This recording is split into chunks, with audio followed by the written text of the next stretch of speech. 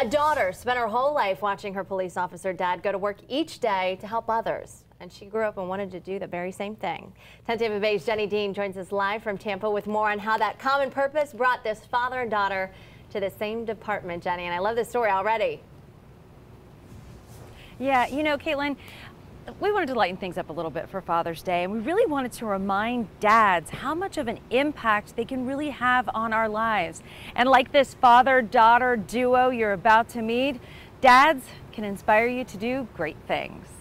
He was doing cool stuff, and it was exciting to hear stories, and I enjoyed it. Master Officer Gregory Noble knew from a young age he wanted a life in law enforcement. I was raised by a single mom and had a lot of interaction with law enforcement when she needed help.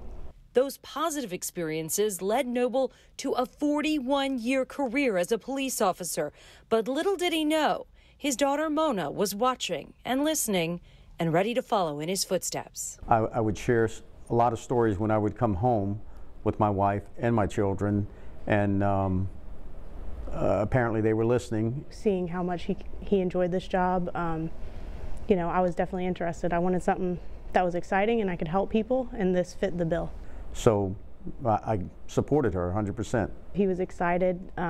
He helped me prepare for the academy. He helped me prepare for FTO, and he still helps me. I mean, I still call him and ask him for help. So it's great having such a big support.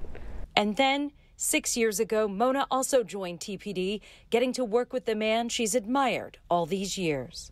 Yeah, he set a great example, and I hope that I can be at least half the officer he is, because I'll be doing a good job then. So.